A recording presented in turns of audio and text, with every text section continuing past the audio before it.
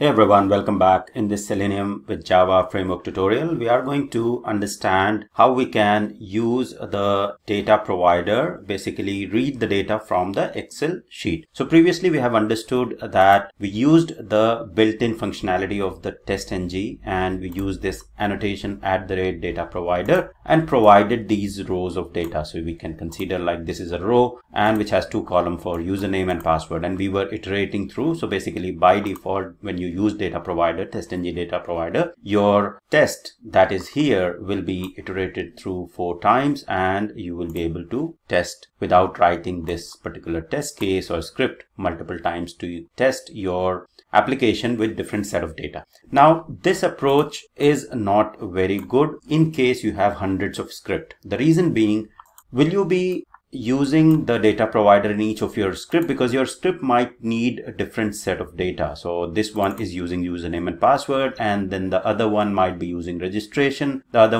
one will be using something else depending on the functionality you are testing. So how we can externalize this, or how we can use Excel sheet to maintain all our test data and then read the data from the Excel sheet and use it into our test case. That's how we'll be actually doing it into the real world in the actual projects. So first thing, I want to keep my Excel sheet into the test data, right? So all the resources are here. So config file goes into config file. We'll have logs, reports, etc. So test data is where we want to create the Excel sheet and create the data there. So let me create a new file there. Okay. Or this particular, let me copy the location. So we'll go to that location, the project location. Okay. And then we'll simply create. So this is src test and resources, right? This is where we will be having our Excel sheet. So I'll quickly create our test data Excel sheet here. We'll say new and we'll say Microsoft Excel workbook. So here I'll say just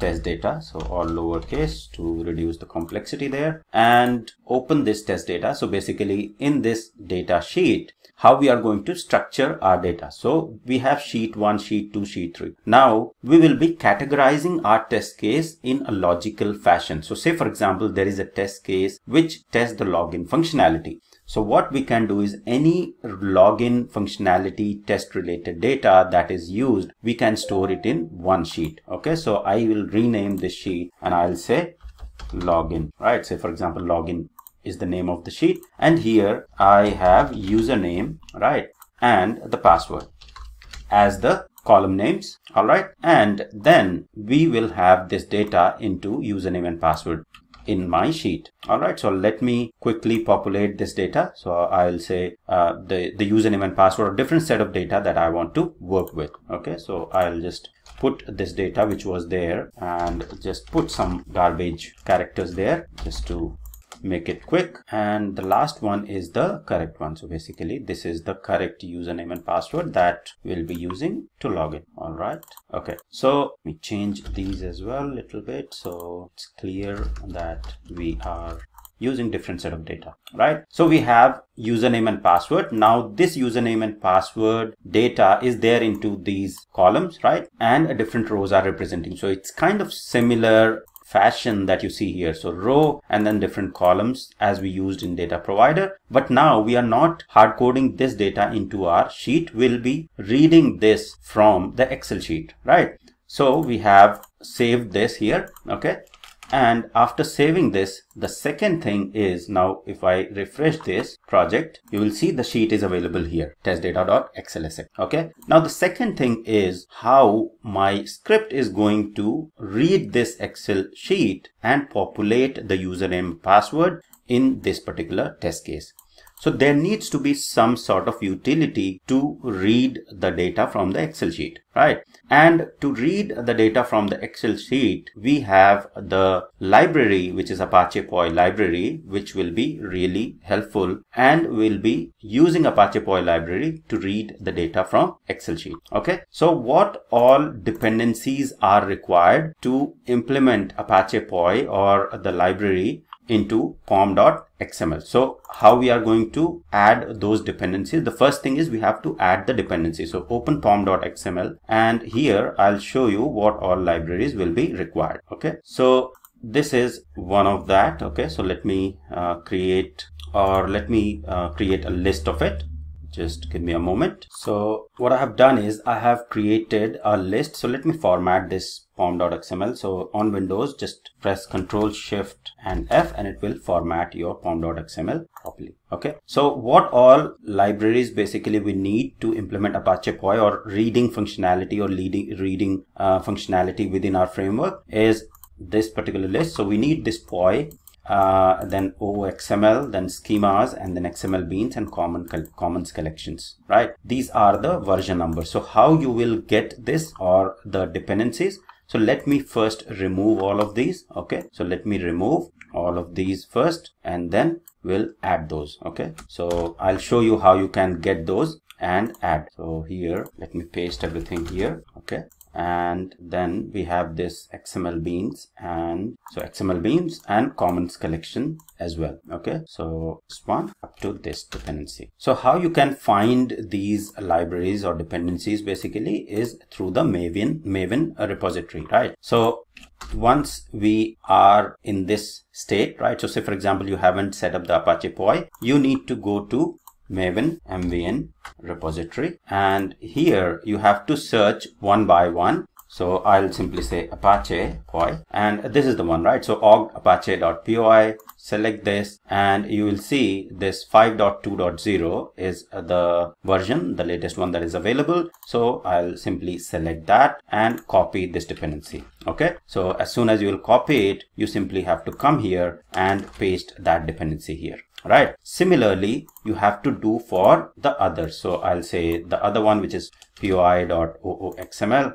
and I'll go to this Maven repository, search for it and use this poi, and make sure that you're using from Apache org apache.poi and use this ooxml, and make sure that you're using sort of same versions, 5.2.0. Sometimes, say for example, your Apache Poi is 5.1 and then you are using ooxml different version, so there might be issues. So you have to make sure that you are using the correct version or the similar sort of version. Okay, and keep pasting here. So once you are done with this, so you have to ensure that you have this OXML schemas, XML beans and common collections, right? So let me quickly add all of these. Okay, and then we'll start writing the utility, and we'll use this latest one, 4.1.2. Then we have this XML beans. So org Apache XML beans, that's what we have to use, and select the latest version. And the last one is commons collections 4. Okay, I'll paste this list so that it's handy for you in the description section of the video, so you can basically go ahead and refer to that. So commons collection 4, and we'll select this 4.4 and copy it. So once we have copied, then Control Shift F will format and save it. So as soon as you will save it, the left hand side, let me move this here, it started building. So what it does is it will basically download all these dependencies and will store here in the Maven dependencies. Okay, so all of these jars, you will see that they are basically available. So you'll see Poi XML, and then there will be commons collection, then there will be Poi. All of those dependencies will automatically get downloaded, and that's why, you know, this Maven project is really helpful. You do not have to go ahead and download each of these manually and add it into your project. If you are not using pom.xml, you would have to basically go ahead and download each of these jar, right? So this is the file you can download directly, and you have to add that jar manually into your project, but that is not, you know, recommended. So once we are done, now the next thing is, this is our testdata.xls. We will write a utility that will read the data from this Excel file and display it, right? So let's quickly go ahead and write that utility. So where we will write the utility? So all the utilities that we are writing will be in the utilities folder of this test Java, right? So I will simply create a new Java class there, new class, and I will name it as read XLS data. Okay, something like that. I'll include this main method as of now, just to understand how we are going to read the data. So now in this particular read XLS data util, we need to start writing the code which will basically read the Excel data and display it. We'll first understand how to read and display on the screen, and then we'll use this utility to read the data and use that data into our test cases. So in the next tutorial, I'll write this utility to read the data and display on screen, and in further tutorial, we'll implement it within our framework. So that's all about this particular tutorial on how to set up your dev environment for reading the data from Excel sheet and be ready to start writing the utility to read that data. So I hope it was helpful. Thank you very much for watching.